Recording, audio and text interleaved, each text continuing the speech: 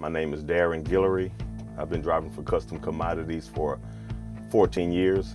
I come from Liberty, Texas. Born in Liberty, Texas, raised in Houston. Got into truck driving in 1998. This is the second company I worked for. The first company I worked for approximately 9 years before coming over to Custom Commodities. Man, I feel like I'll be here for the duration of my driving career. It's a great company to work for, good people. They supply you with the best equipment I feel like in the business, and just proud to be part of the team. As long as I've been here, I always felt like I was supported by the company.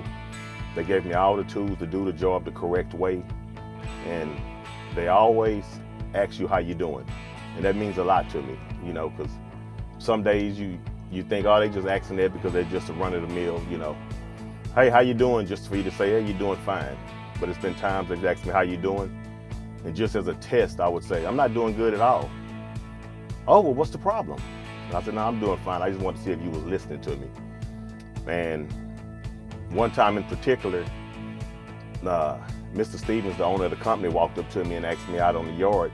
I just pulled in from being out on the road. He said, Darrin, how you doing?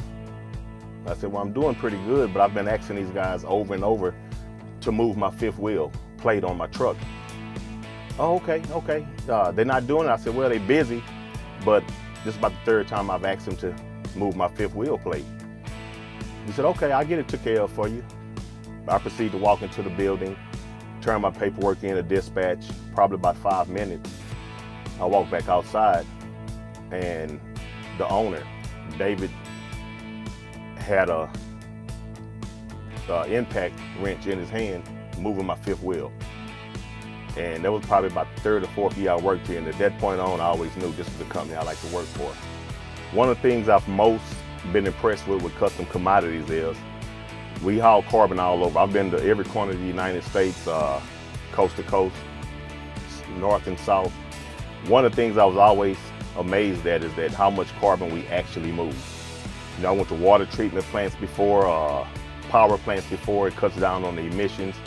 Because when you're at these plants, I'm kind of inquisitive. I always ask, hey, what do you do with this? Or what do you guys use this for?